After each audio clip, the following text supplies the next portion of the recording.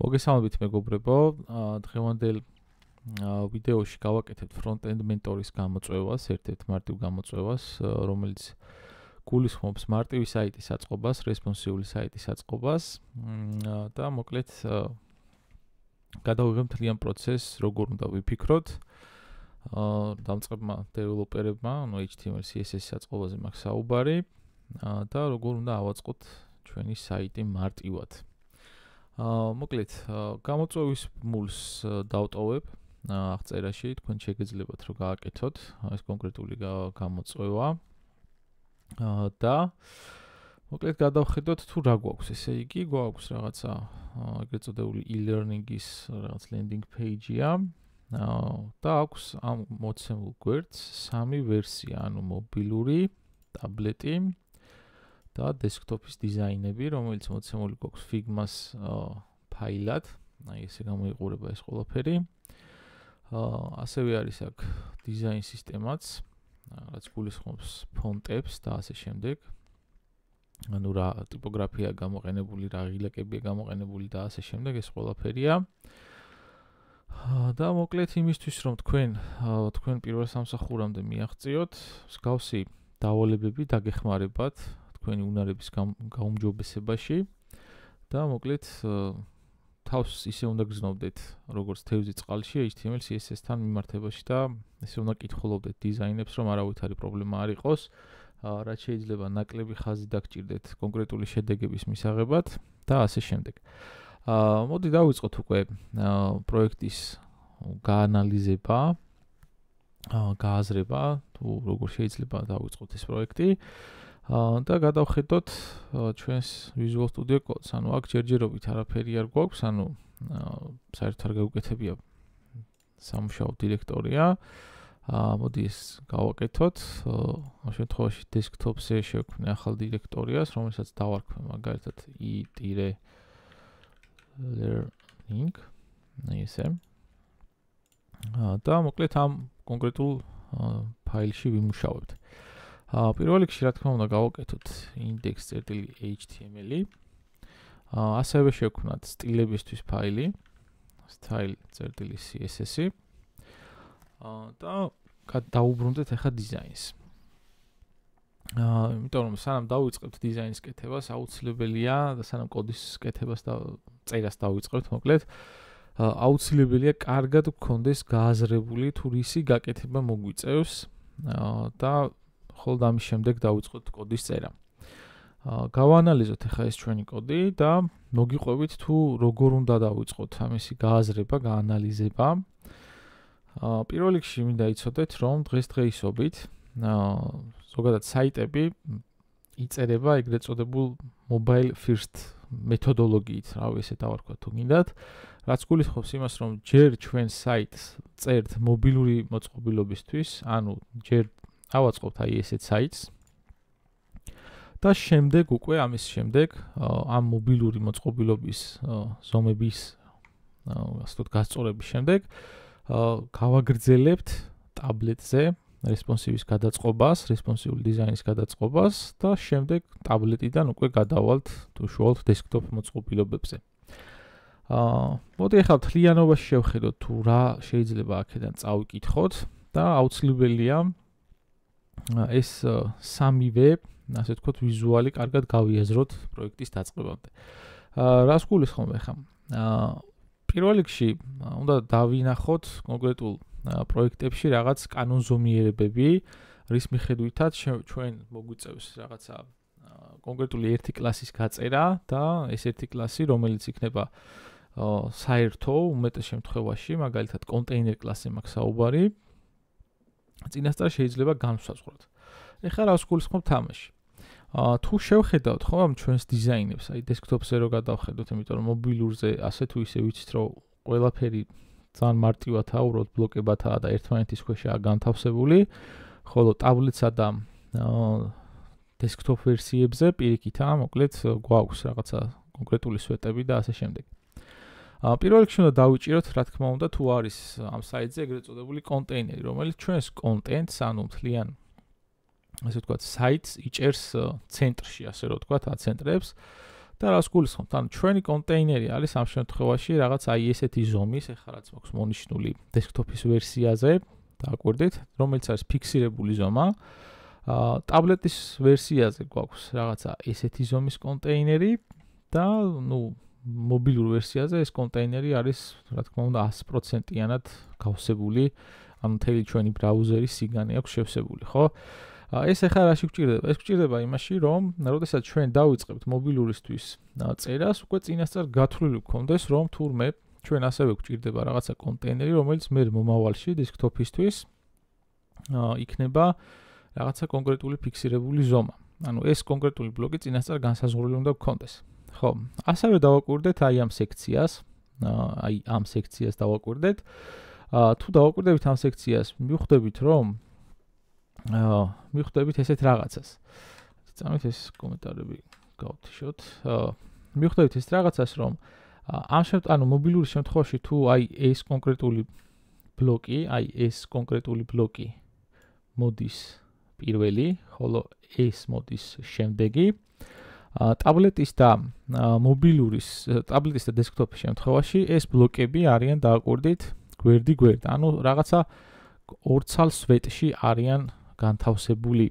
ანუ ესეც წინასწარ რო გავითვალისწინოთ მობილურზე დიზაინის წერაში, აუცილებელი იქნება და ანალოგიური არის აი ამათთან მიმართებაში, დააკვირდით, რას გულისხმობ. ანუ ამ შემთხვევაში თუ გვაქვს ერთი რაღაცა კონტეინერი, რომელშიც აი ეს კონკრეტული ქარდებია ჩამოთვლილი, დესკტოპის და ტაბლეტის შემთხვევაში აი ესენი მე უნდა გადაიქცნენ ისე, რომ ტაბლეტის შემთხვევაში იყვნენ ორ სვეტად, ხოლო დესკტოპის შემთხვევაში იყვნენ მაგალითისთვის სამ სვეტად. ხო, ანუ აი ეს კონტეინერები კიდე ცალ-ცალკე შეიძლება განსაზღვროთ, ანუ მთავარი კონტეინერის გარდა, რომელზეც შემდეგ CSS-ით ვიმოქმედებთ და ვეტყვით CSS-ით ეს რაღაცას, რომ მაგალითად დესკტოპისთვის იყოს 3 სვეტი, ტაბლეტისთვის იყოს 2 სვეტი, ხო? ანუ კიდევ ერთხელ ვიმეორებ, ესეთი მიდგომით თქვენ აიცილებთ რას? პირველ რიგში გააზრებული გექნებათ თუ რას აკეთებთ, ანუ რის მიღწევას ცდილობთ და არ დაიწყებთ კოდის წერას. ეგრევე, როცა არ იცი რისი გაკეთება მოგიწევს. ეს რაში დაგეხმარებათ? ახლა მაგაზეც ვისაუბროთ ორი სიტყვით, სანამ დავიწყებთ უშუალოდ დაგეგმვას. ეს დაგეხმარებათ იმაში, რომ რაც შეიძლება ნაკლებ კოდში მივიღოთ ის შედეგი, რაც გვინდა რომ გამოჩნდეს ეკრანზე. შემდეგი მიდგომა, ახლა რასაც გამოვიყენებ, არის ის, რომ მე არ დავიწყებ ეგრეთ წოდებული, ასე ვთქვათ, სურათების, ფონტის ტიპების, ღილაკების გასტილვას, ანუ არანაირ გასტილვას არ დავიწყებ, პირველ ეტაპზე გავაკეთებ მხოლოდ ბლოკებს.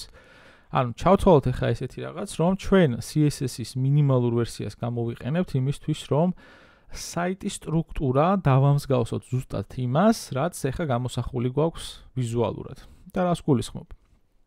მოდი უშუალოდ უკვე დავიწყოთ ახლა კოდის წერა და მიგახვედრებთ თუ როგორ შეიძლება გაიმარტივოთ საქმე რესპონსივის დროს, ვინაიდან ჩემი მოსწავლეები ვინც არიან ხოლმე საკმაოდ დიდ ნაწილს მაინც უჭირს ხოლმე ეგრეთ წოდებული რესპონსიული დიზაინის გააზრება. ხო, მოდი გადავიდეთ კოდზე და გავიხსენოთ ესეთი რაღაც, რომ ჩვენ პირველ რიგში რა თქმა უნდა ვიწყებთ მობილურ დეველოპმენტს, ანუ წერთ ჯერ აი ამ საიტს და შემდეგ გადმოვდივართ უკვე ამ დანარჩენებზე. ახლა გავხსნი კოდს, გავადიდებ რა თქმა უნდა. ესე კარგად რომ დაინახოთ, მგონი ჯობია ესეთი ზომა ჰქონდეს. დავიდეთ აქეთ. გავხსნათ live server-ი.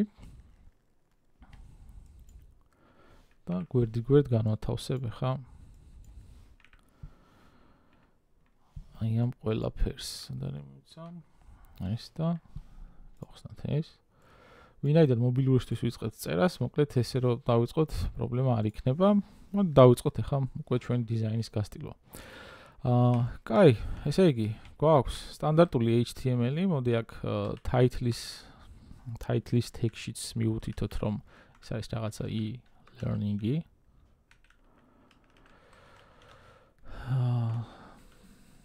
აი, წამით ეს რა დავშვება ესე. ავტომატურად არეფრეშებს? კი, შვენიერი, ავტომატურად რეფრეშდება ჩვენი საიტი. მივაბად ჩვენი სტილები styles იყოს ეს ჩვეულებრივი CSS-ი და რა თქმა უნდა Unix ტიპით მივუთითოთ რომ ჩვენ გვინდა მიებას ეს კონკრეტული სტილები. კარგით. მოდი ახლა დავიწყოთ ნაბიჯ გააზრება ისე ჩვენ დიზაინის. ანუ ძალიან მნიშვნელოვანია დიდი დრო გავატაროთ დიზაინის, ასე ვთქვათ, ფაილში. ხო, ახლა აქ რას ვხედავთ? ანუ საერთო ელემენტი რო გავიაზროთ, ხო?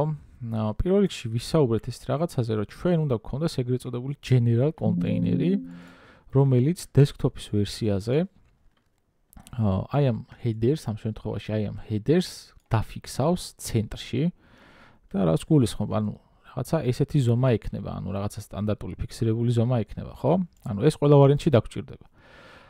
ასევე CSS-ში ან flexbox-იც აი ამ header-ის შემთხვევაში გამოგვადგება ეგრეთ წოდებული flexbox-ი, ანუ აი ეს კონტეინერი ასევე უნდა იყოს display flex-ი.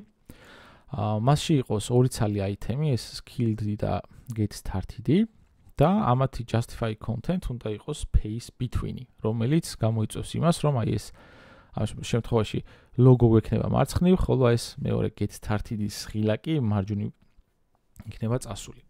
და რას გულისხმობთ კიდე ამაში? ანუ ასევე დაგჭირდება, რომ ეს როგორც ასე ვთქვათ, ჰორიზონტალურად იყვნენ ესენი ცენტრში ერთმანეთის მიმართ, ანუ აი ესენი რო იყვნენ ესე ზუსტად გამართულები, ხო? მოდი დავუბრუნდეთ ახლა ისევ ჩვენ სტილებს. ეს გვერდით გავხსნათ და დავიწყოთ header-ის აწყობა.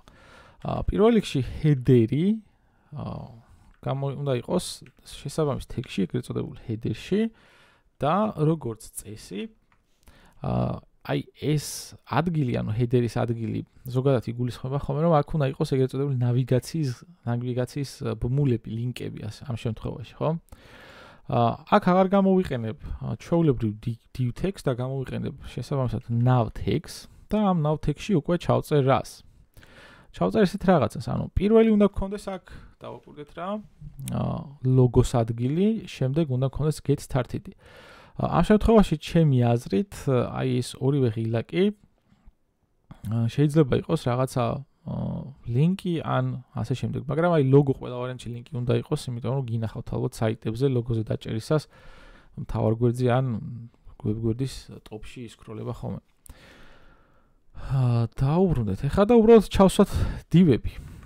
ამ შემთხვევაში ეს იყოს რაღაც skilled რო აწერია, ეს მე სურათით ჩანაცვლება აუცილებლად და ასევე გქონდეს რაღაცა a tag-ი, რომელსაც ეწერება get started.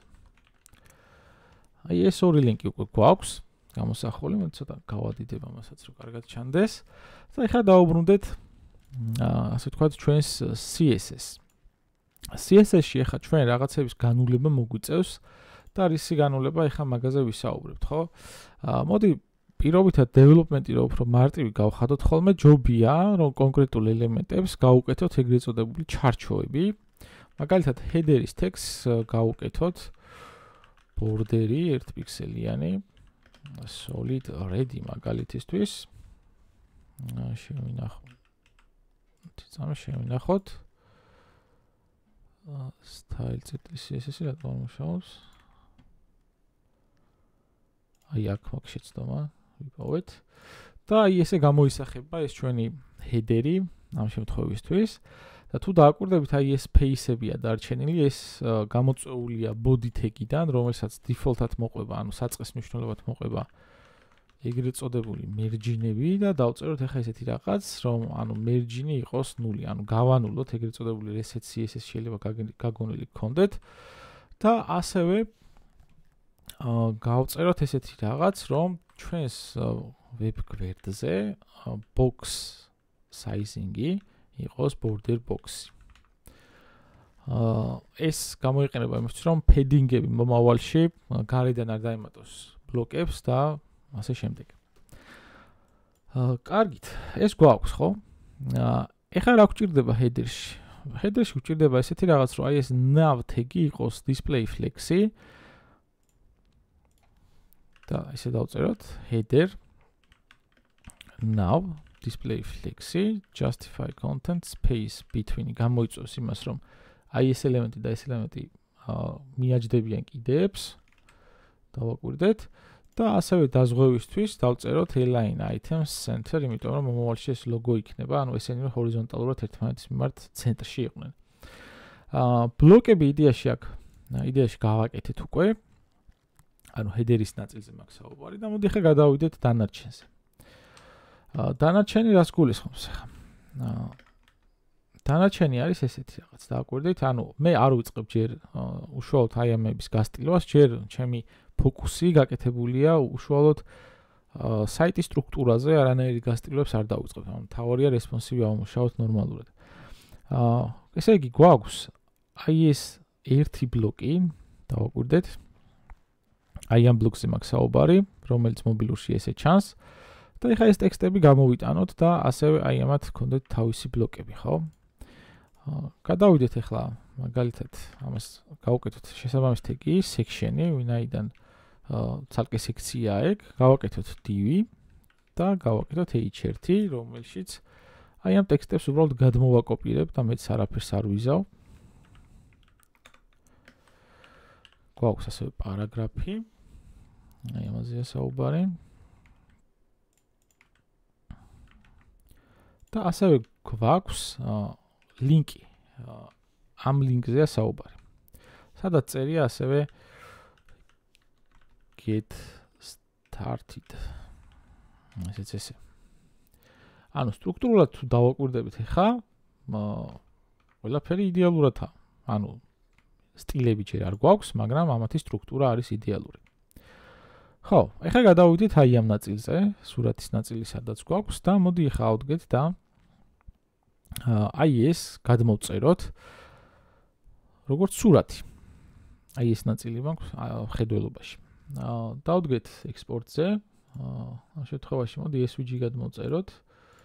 აი ესეთი ტიპია. რატომაც ძალიან დიდი ზომის არის, მოიცა. ექსპორტი, SVG.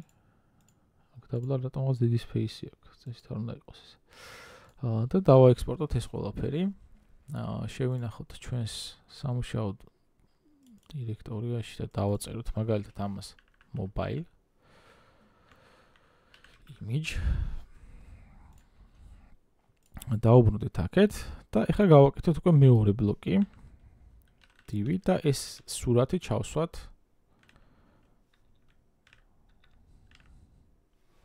აი აქ. alt ატრიბუტი აუცილებელია რომ მივუთითოთ SEO-სთვის, რომ იცოდეთ ახლა ამ შემთხვევაში გამოვტყოთ. ახლა დავაკვირდეთ, ანუ ეს სურათი რეალურად ჩაჯდა, მაგრამ თუ დავაკვირდებით, გაცდენილია ჩვენს საზღვრებს. ნახეთ, ანუ ისკროლება. ეს გამოწვეულია იმისგან, რომ ამ სურათს აქვს რაღაცა თავისი მოყოლილი, ასე ვთქვათ, initial width-ი, ანუ სიგანე. ჩვენ აუცილებელია ეს სურათი გავხადოთ display ბლოკი. მოდი ესეთი რაღაც გავაკეთოთ, ესე იგი გვაქვს section-ი, რომელსაც მოდი კლასი მივცეთ, რომ იყოს ეს welcome.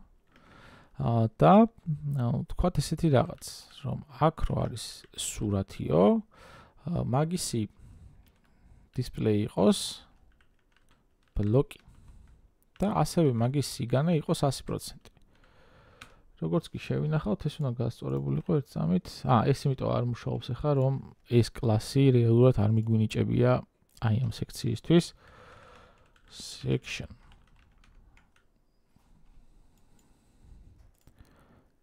ესე იგი გვაქვს section კი არა, welcome და დაგვერქმია, welcome. და მოკლედ ეს სურათით ჩაჯდა.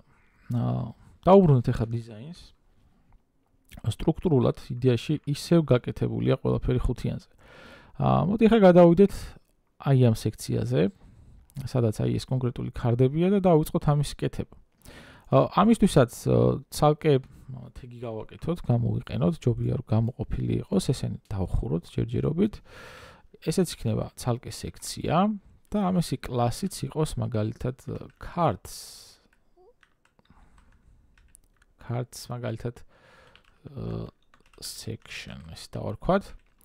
და ეხლა აქ რას ვხედავთ? ხო, არის რაღაცა ქარდები ჩამოთვლილი და დავიწყოთ მაგისი გაკეთება.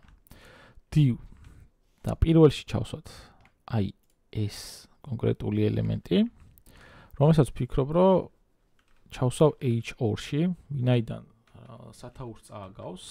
დააკვირდით, ამ თითქოს რაღაც სათაურია აქედან. და შევინახოთ ესეც. აი, აქეთ დავდგეთ და შევინახოთ, აი, აქ ვართ უკვე მოსულები და დანარჩენი ქარდებიც გავაგრძელოთ, მაგალითად, გავაკეთოთ div და ამას დავარქვათ კლასი და ეს იყოს მაგალითად regular card. ეხლა აქ რას ვხედავთ? აი ამ ქარდებზე მაქვს საუბარი, ხო?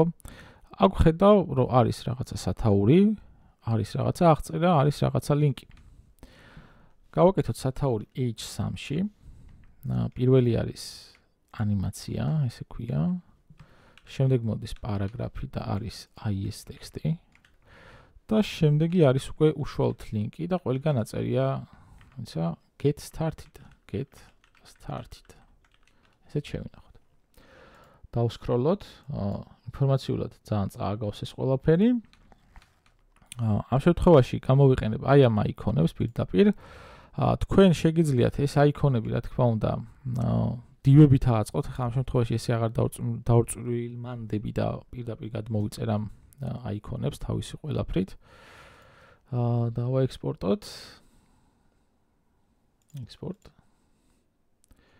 ეს widget გადმოვწეროთ, მოდი. და დავარქვათ ამას animation. ანუ აი ამის მიხედვით დავარქვათ სახელებს ამ აიკონებს. და მოდი ეგეც ჩავსვათ ახლა ჩვენს დიზაინში, რომელიც არის ყველაზე მაღლა, ანუ img tag-ია და ამას ქვია animation-ი. გახსოვდეთ, გამოიყენეთ ხოლმე alt ატრიბუტი, ასევე გამოიყენეთ loading lazy ატრიბუტი, ამ შემთხვევაში არ გამოვიყენებ ამებს. დავუბრუნდეთ ახლა დიზაინს. და დავარეფრეშოთ. ნახეთ, ეს სურათით ჩაჯდა. ეხლა რა დაგვრჩენია, ხო? ეხლა დაგვრჩენია, რომ აი ეს ქარდები უბრალოდ ვაკოპიროთ და შიდა ინფორმაციები ვცვალოთ დიზაინის მიხედვით. მოდი დავითვალოთ, რამდენი ცალი ქარდია. გვაქვს 1, 2, 3, 4, 5 ქარდი. ანუ 5 ჯერ უნდა დავაკოპიროთ, ესე იგი. ეს არის პირველი, ასე მეორე, მესამე, მეოთხე და მეხუთე. 5 ჯერ მოკლედ უკვე დავაკოპირეთ ეს ყველაფერი. უბრალოდ ახლა მე ვიდეოს ცოტა ავაჩქარებ, ვინაიდან ძალიან რუტინული ამბავი იქნება, აქ ტექსტების ამოცვლა და სურათების ამოცვლა. და მოდი გადმოვიწერ ფიგმადან ამ ყველაფერს, ესე იგი გვაქვს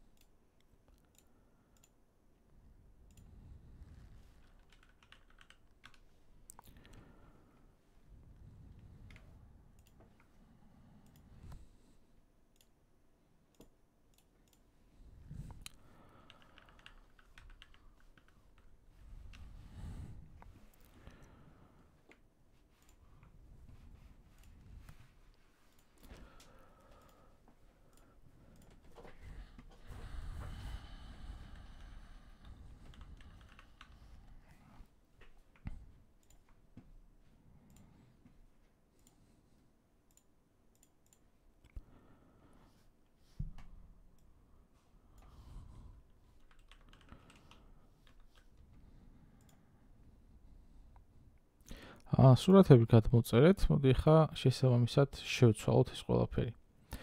ესე იგი, ვიწყებთ, ანუ რაც არ ჩაგვისვავს არის დიზაინი, აი ეს ტექსტი. არის მეორე ქარდი, აი ეს უნდა იყოს და აქაც დიზაინის SVG. ასევე ტექსტიც გადმოვიწეროთ. შემდეგი მოდის ფოტოგრაფია. აი ამაზე მაქვს საუბარი, ეს დავაკოპიროთ და ჩავსვათ.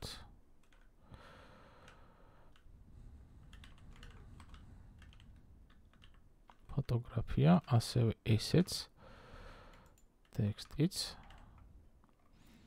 შემდეგ მოდის კრიპტო.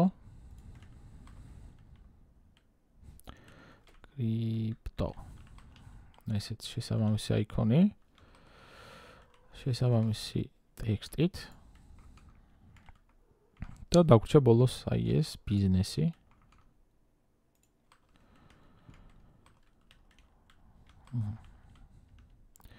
და ტექსტი არ დაგვაუწყდეს. ესეც ესე. მოდი ხა დავუბრუნდეთ ისევ ჩვენს დიზაინს და გადავამოწმოთ ეს ყველაფერი როგორ ჩანს. მოდი ხა დავაპატარებ ამას და დავსკროლოთ. ანუ ეს ყველაფერი თუ დააკვირდებით, ხო? ანუ სტრუქტურულად იდეაში უკვე გაკეთებული გვაქვს, ანუ მარკაპი, ასე რომ ვთქვათ, ბევრი იმის გარეშე, რა ქვია, დიზაინების გარეშე და დაგვრჩა ერთი რამ და ეს ერთი რამ არის აი ეს ბოლო ნაწილი, რომელიც ძალიან წააგავს თავისი სტრუქტურით headers და მოკლედ შეიძლება header-თან ერთად გაიზიაროს რაღაცა კონკრეტული სტილები. მოკლედ ეს სექციაც დავასრულეთ ჯერჯერობით და ეხლა დავუბრუნდეთ და დავწერთ ესეთი რაღაც ფუთერი. ფუთერი ნიშნავს საიტის, ძირი დავარქვათ თუ მინდა, სადაც აი ბოლოში ლინკებია ხოლმე, გინახავთ ალბათ ეგეც. და ესე იგი, აქ გვაქვს რა?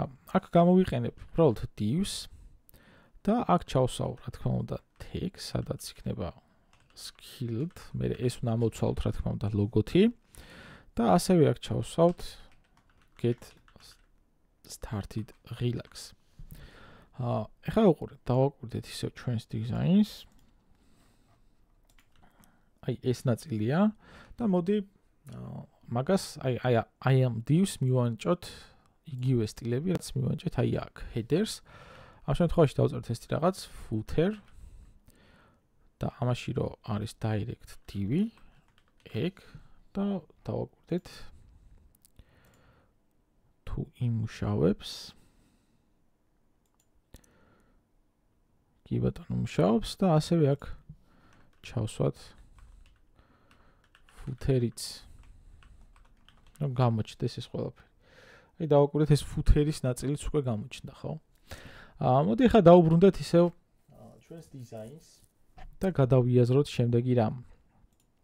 ანუ სტრუქტურული ნაწილი. სტრუქტურულად რო შევხედოთ ჩვენს საიტს, აი ეს ყველაფერი, თეგები თითქმის გაკეთებული გვაქვს. თითქმის რა, იდეაში გაკეთებული გვაქვს. ეხლა დაგვრჩა რა? ეხლა დაგვრჩა ჩვენი კონტეინერის ზომა. და რას გულისხმობთ ამაზე? კონტეინერში გვაქვს ესეთი რამე. დააკვირდით, აი ეს არის კონტეინერი, რომელიც გამოსახულია 699 პიქსელზე. ანუ სიგანი ამისი არის 699 პიქსელი.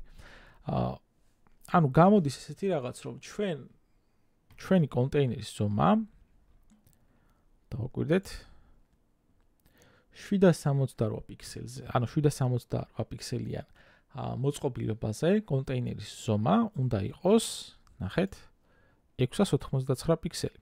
მოდი ახლა დავიწყოთ მაგისი გასტილვაც. პირველ რიგში გადავიდეთ და მობილურის ვერსიაში გავსწილოთ აი ეს კონტეინერი. ამ შემთხვევაში მობილურ ვერსიაში კონტეინერი გვაქვს, ნახეთ, მთლიანი სიგანისა, ანუ 100%-იანი სიგანი აქვს ამას. და ასევე თუ დავაკვირდებით ამ კონტეინერს აქვს ეგრეთ წოდებული, ამიტომ ერთ წამით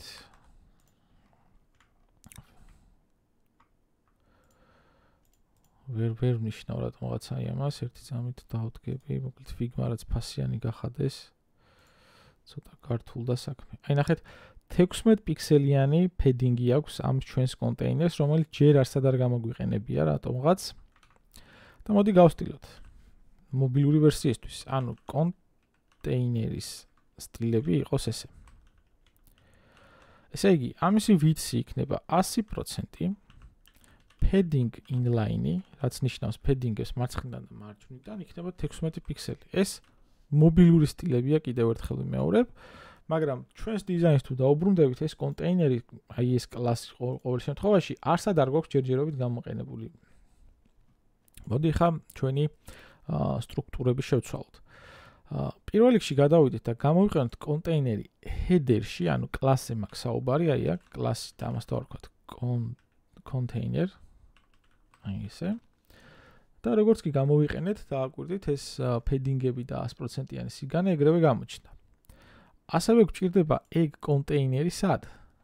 აი ამ ორი ელემენტის მშობლად. ამ შემთხვევაში მოდი ავდგეთ და აი ამ welcome screens კიდე აქ ჩავუსვათ ერთ ცალი TV. ესენი შევიტანოთ ცოტა შიგნით და ამათაც გავუკეთოთ კლასი container. ნახეთ, კიდევ გამოჩნდა ეს ფედინგები მარცხნიდან და მარჯვნიდან. ეხლა გადავიდეთ უკვე ბოლო სექციაზე, ანუ ქარდების სექციაზე, სადაც იგივე რაღაცას ვიზავ, ანუ კონტეინერში ჩავსვავ ამ ყველაფერს. container და დავხურავ ამ text აი აქ. და რა თქმა უნდა დავიცვათ ტაბულაცია. ნახეთ ეს თეგებიც ესე გამოიცახა, ანუ ფედინგები აქვს უკვე ჩვენს თეგებს და ასევე არ გამოგვჩეს რა თქმა უნდა აი ეს ფუთერის ნაწილი და დავარქვათ container ამასაც, რომ იგივენაირად მოიქცეს ფუთერიც და აკვირდით. შემდეგ ზომებს მოკლედ დეტალურად გავწერთ. დავუბრუნდეთ ახლა ისევ დიზაინს და გავაგრძელოთ მსჯელობა თუ რას ვაკეთებთ შემდეგში. ხო, შემდეგი არის მოკლედ ტაბლეტის დიზაინი. ესე იგი, ტაბლეტის დიზაინი იწყება, ნახეთ 768 პიქსელიდან. უკვე დავიწყოთ მედია ქვერების წერა. და რას გულისხმობთ ახლა? გადავიდეთ CSS-ში და დავწეროთ ესეთი ჩანაწერი media only screen and min width 768 პიქსელი. მოკლედ, ახლა ეს რას ნიშნავს? როდესაც ჩვენი მოწყობილობის ეკრანის ზომა მიაღწევს 768 პიქსელს, მაგ შემთხვევაში ჩვენ შეგვიძლია კონკრეტული სტილები შევცვალოთ. ან გადავაწეროთ, ესე დავარქვათ. ამ შემთხვევაში დიზაინს თუ დაუბრუნდებით და დავხედავთ, ხო, კონტეინერი როდესაც იყო პირობითად მობილურ ვერსიაზე 100%, ხო? ამ შემთხვევაში გვაქვს 689 პიქსელი. ანუ აქ შევცვალოთ ახლა ზომა, ხო? container width-ი იყოს, ან შეგვიძლია max width-ი იყოს 689 პიქსელი. ვიღარ დავწერე px-ი. დავუბრუნდეთ ახლა ჩვენს დიზაინს და აქ რეალურად არაფერი იცვლება, მაგრამ როგორც კი დავიწყებ მე ამის გაზრდას, მოიცავთ წამით, რაღაცა შეგვიშალა მე მგონი, ჯობია უკვე ესე გავოდიდოთ. დავუბრუნდეთ.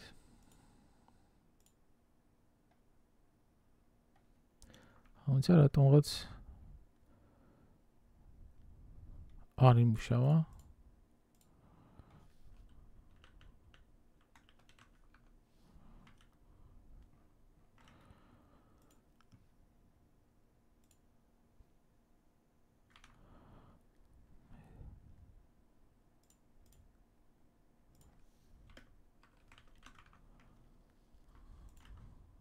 ხო.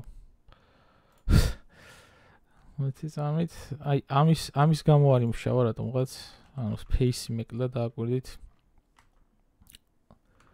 დააკვირდით, თქვენც არ მოგივიდეთ იგივე შეცდომები, ანუ space-ი გვაქვს გამორჩენილი აქ. ხო, ეხლა ეს რას იზავს, ნახეთ. ჩვენმა კონტეინერმა 768 პიქსელის, ასე ვთქვათ, დან ზემოთ მიიღო სიგანე 689 პიქსელი. მოდი ესეც გავოდიდოთ, კარგად რომ გამოჩნდეს. მაგრამ დიზაინში გვაქვს ეს ყველაფერი ცენტრში. იმისთვის რომ ჩვენ ეს კონტეინერი ცენტრში გავასწოროთ, ხო? აი მაგალითისთვის ეს კონტეინერი კარგად რომ გამოვაჩინოთ, ყოველთვის გამოვიყენებ ესეთ რაღაცას borders solid red. და თქვენს გირჩევთ. აი ეს არის ჩვენი კონტეინერ კლასები. დააკვირდით?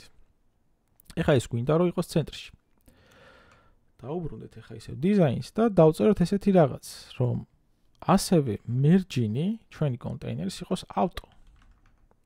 ნახეთ რა მოხდა, ანუ ეს ჩვენი კონტეინერი იზავს იმას, რომ ამ ჩვენს ელემენტებს გააცენტრებს აი ესე ცენტრში. ასევე ბრაუზერზე შეგიძლიათ გამოიყენოთ აი ეს ხატულა, რავი, აიკონი თუ გინდა და გადავამოწმოთ. ესე იგი 768 პიქსელზე ჩვენი მოწყობილობა ჩანს აი ესე, ანუ ჩვენი საიტი ჩანს ესე, ხოლო 768-ს როგორც კი ჩამოვწდებით, ჩვენი კონტეინერი ხდება 100%, ნახეთ. როგორც კი ავწდებით, ხდება 689 პიქსელი. როგორც კი ჩამოვწდებით, ხდება 100%. გარდა მაგისა, ჩვენ დიზაინში გვაქვს desktop ვერსიაც, სადაც ჩვენი კონტეინერის ზომა არის 1110 პიქსელი. მოდი ხა დავაკვირდეთ desktop-ის ზომას. ანუ რა გამოდის?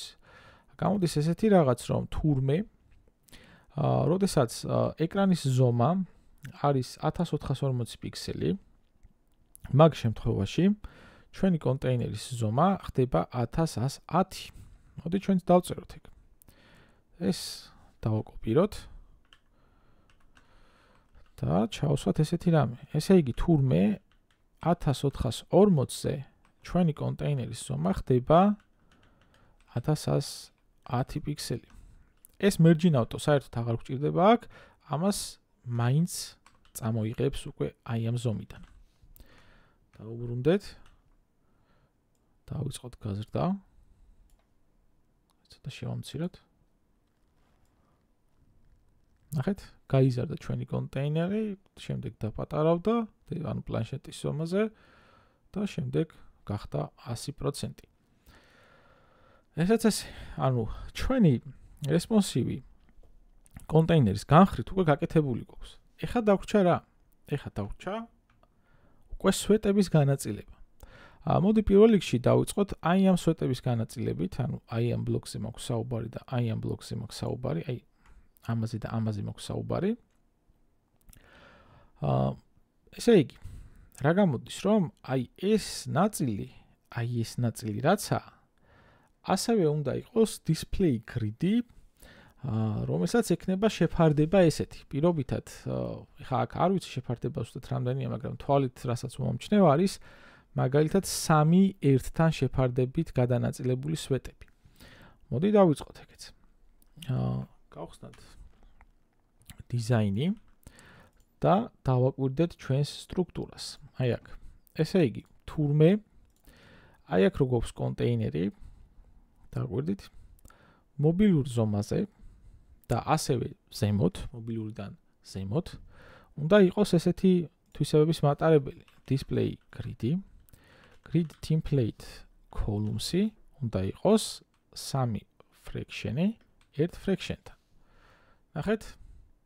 ჩვენ თუ ჩავრთავთ grid-ებს, გამოჩნდება რეალობა, რომ არის ეს 3 ნაწილი, ეს არის მაგალითად ერთი ნაწილი.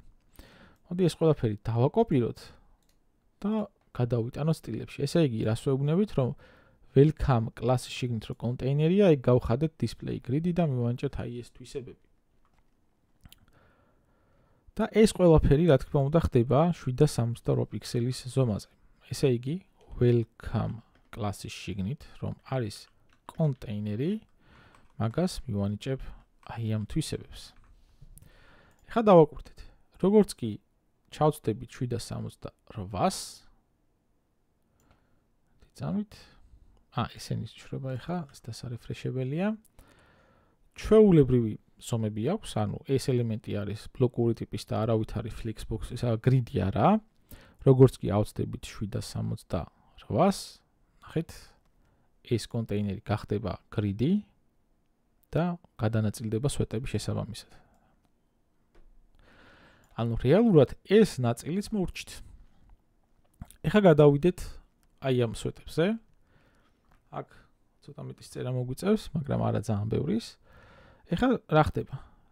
768 პიქსელის შემდეგ გვაქვს აი ეს სვეტები ორად. ანუ აქ ხო ერთად გვაქვს, აქ ორად გვაქვს. მოდი ეხლა დავუბრუნდეთ ისე ჩვენს დიზაინს და ესე იგი რა გვჭირდება, ხო? გვჭირდება ესეთი რაღაც. აი ეს card section-ში რო კონტეინერია 768 პიქსელის დროს უნდა გახდეს display grid-ი და იყოს ესეთი ამე. grid template columns repeat. ანუ გავამეოროთ ორჯერ one fraction-ი. ნახეთ?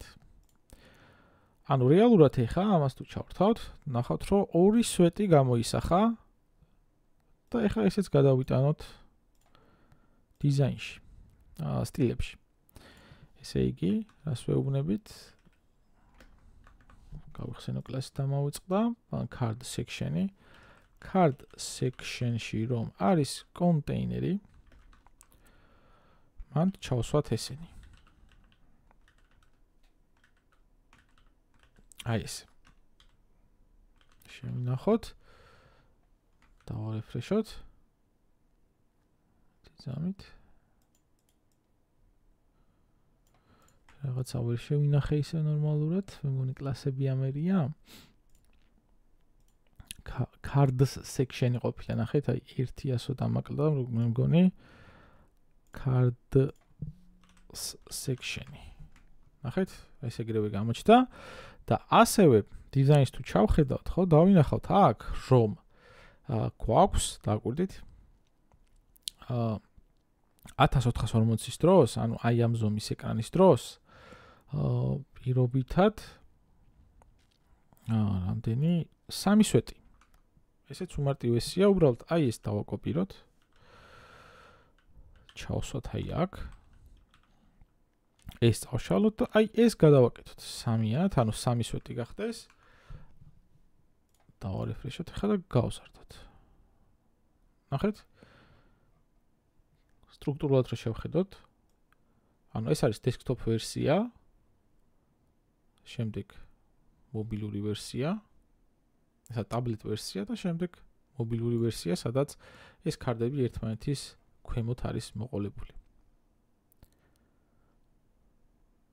ესეც ესე. მე მგონი იდეალურად მუშაობს ეს ყველაფერი.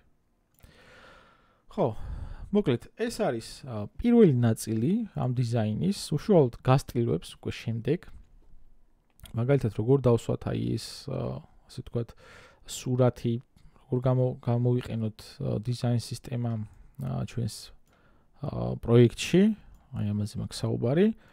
მაგეებზე უკვე შემდეგ ნაწილზე დავდებ ვიდეოს, ანუ მაგალითად ცოტა მოგვიანებით. რაც შეეხება ამ კოდს, რაც ახლა დავწერე, დავდებ Buy Me Coffee საიტზე, თუ გაინტერესებთ კოდი და $5 დონაციის სანაცვლოდ შეგიძლიათ ეს კოდი გადმოწეროთ და შეხედოთ მე რა მაქვს გაკეთებული. თუ ეგეც არ გინდათ, შეგიძლიათ უბრალოდ ვიდეოს მიყვეთ და ვიდეოდან პირდაპირ გადაწეროთ, რასაც ვაკეთებდი და ეცადოთ გაიაზროთ. იმედია მოგეწონათ დღევანდელი ვიდეო და ახსნა და კარგად ავხსენ იმედი მაქვს გასაგებად. თუ მოგწონთ მსგავსი სახის ვიდეოები, გამოიწერეთ. თუ მაგალითად პირველად უყურებ ამ ასე ვთქვათ ვიდეოს და საერთოდ აზრზე არ ხარ რა კოდები დავწერე და ასე შემდეგ, შეგიძლია გამოიწეროთ ჩემი არხი, სადაც შეძლებ ისწავლო web development-ი სრულიად უფასოდ, ყოველდღიურად ემატება ახალ-ახალი ვიდეოები და ახალ-ახალი მასალები, ასევე შეგიძლია გადახვიდე waldu.com-ზე და ბევრად ორგანიზებულად მიყვე მაგალითად ჩემს სასწავლო მასალას, ესე რომ დავარქვათ. ეხლა დაგემშვიდობებით, დროებით მომავალ შეხვედრამდე.